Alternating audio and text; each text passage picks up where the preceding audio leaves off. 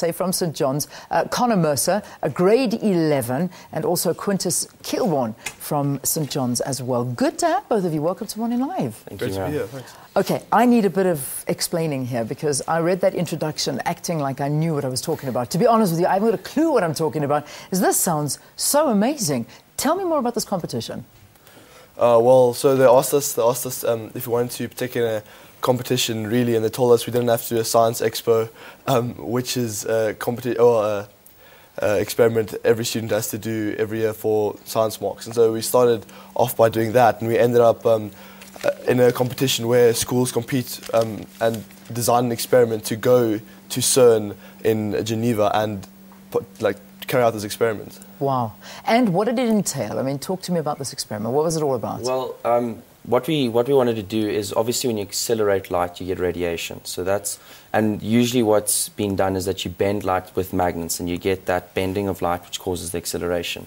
And usually what they use are magnets, but these are huge magnets. So what we've done is we've created a crystal. We're not actually creating it right now, but it's being grown in the laboratories.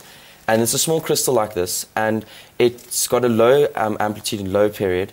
And what it does is that it creates a high energy light source. And eventually we would be able to produce gamma rays.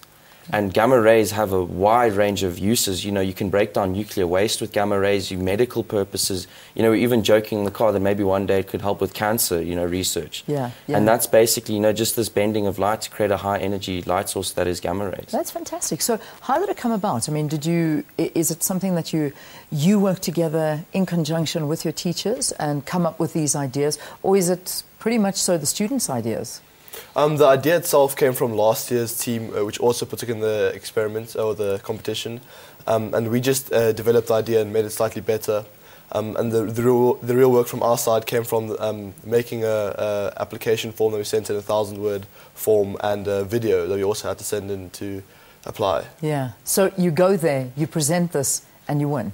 Yeah, well, we didn't actually present. You have to hand in the proposal. Yes, it's a 1,000-word document explaining in its simplest parts, with the science behind it, what you're going to do, and then it's a whole selection process, and then we got selected alongside a school from Italy. That is absolutely fantastic, guys. I mean, this is putting South Africa on the map where we want to be put on the map, because we're always hearing about how we're lagging behind on science and mathematics, and we need innovative ideas and innovations, and these are the things that we need. And I mean, it's young guys like you that are driving it. Do you find that more of the youth in your generation are loving science and coming up with these great ideas and wanting to move in these career paths?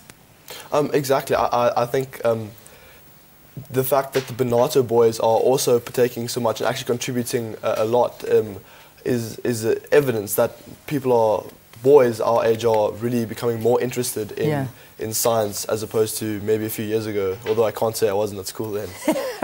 Well, when did you become interested in science? Was it from when you went to school, or even before you went to school? You just loved playing around? Well, I think St. John's helped a lot with that, because we were speaking in the car, and the primary schools where we went to, there wasn't such a great emphasis on science and, projects and research and that kind of thing. But when we went to St. John's, this whole idea of scientific method and everything like that arose. And, the teaching staff we have, our teacher, Dr. Hennings, got a PhD.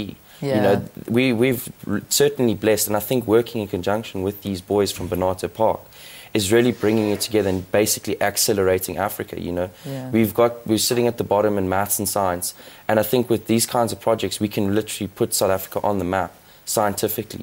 It's something that we can really do. I mean, what I'm gathering from you is that even though you guys maybe have the intellectual capacity, you go to a school, but if you don't have that teacher who's passionate about the subject that they're teaching you and has that amazing know-how, perhaps this would never have happened?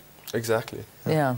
So in other words, it is up to both the student and the teacher to extract the best out of each other. Yeah. Yeah. I went for career guidance earlier this year, and I was telling the person who was conducting the interview, and I was telling them, well, really, I don't know which subject is my favorite, because it's not about the subject really to me. It's about which teacher is my favorite, and science ranks really high on my list. I like science because my teachers are really dedicated and interest me. Yeah. That's amazing. So you're in grade 11. I mean, you've got to start making career choices very, very soon. Is this the field you want to move into? Do you want to do science, perhaps? What do you want to be? Well, yeah, I suppose the whole idea, I would like to study medicine. Yeah. And that would obviously entail doing a BSc, well, first year BSc, and maybe moving across there and doing basic physics and chemistry.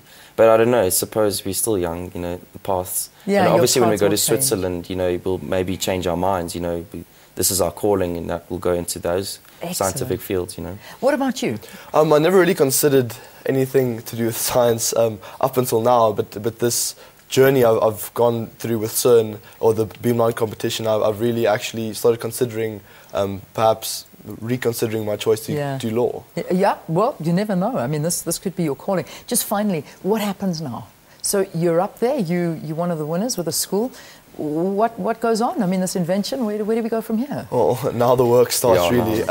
We have to learn C++, basic programming, and then another program, and we're basically just preparing ourselves to go to CERN in Geneva in September. Yeah. And then we carry out the experiment there, and that's the real... It's the real test. The climax of what we're doing, yeah. So then it's between you and the other school? Well, actually what they're doing is they're creating a particle detector using a chip from a webcam. So that's what we're going to work in conjunction with them. So we're going to detect our particles with their chip. So Fantastic. It's going to be a fused experiment. So that's how we're working together. Unbelievable. So it's obviously connecting Italy now and South Africa as well. We're so proud of you guys. Thank you so much. I mean, just seeing you gives me such hope and such pride in our youth today. Quintus Kilborn from St. John's, grade 11 there, and also Connor Mercer, also St. John's, grade 11. Guys, well done. Congratulations. Come back and tell us what happens in September. Will do. All right, have a fantastic trip. The European Council for Nuclear Research CERN Beamline for Schools Competition 2015. And these are one of the winners. Let's take a break.